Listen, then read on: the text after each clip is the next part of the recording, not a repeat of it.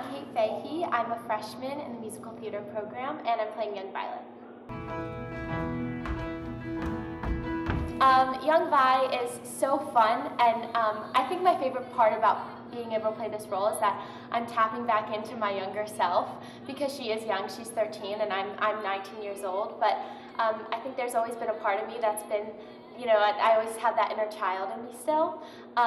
So playing young Vi is just kind of bringing that out, and I've talked to Wes, and Wes really wants her to represent joy in the show, and I think that's something that I love to play with, because joy is really important to me, and being happy is really important to me. So bringing that in and kind of seeing the contrast between Violet, where she is now after her accident, to before, or kind of right when it happened, she still has that joyfulness, and seeing that contrast I think is really cool. I'm really close with David Friedman, who plays my father, so kind of having that bond is really important, because a lot of my scenes are with him. But finding that inner child inside the room and just acting that way is kind of what I do to get to the character.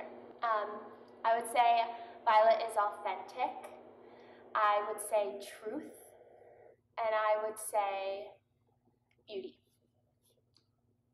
I am very excited for everybody to see Brianna Ryan play the part of Violet.